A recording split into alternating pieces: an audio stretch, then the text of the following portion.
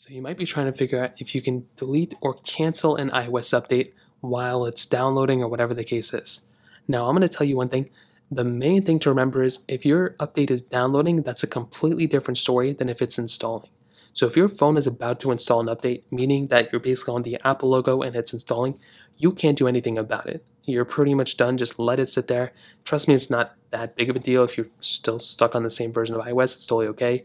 If you're updated, it's okay too. It's not a big deal.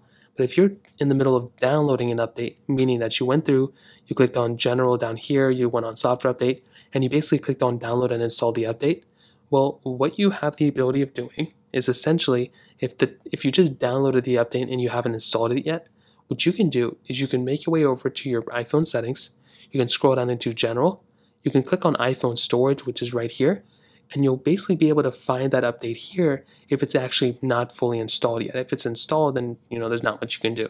But if you want to cancel it, you'll be able to find that downloaded file right here, and all you'll have to do is find that file. Let's say it was this one. It will say something like iOS 16.4 update, iOS 16 update, whatever it is.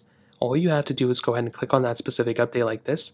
You can delete that specific update, and that's pretty much all you're going to have to do. I've done this so many times, and it's pretty much fixed the problem for me almost every single time. Now that's the first way. Now another way you can go and kind of circumvent this as well is if you want to go ahead and essentially restart your device.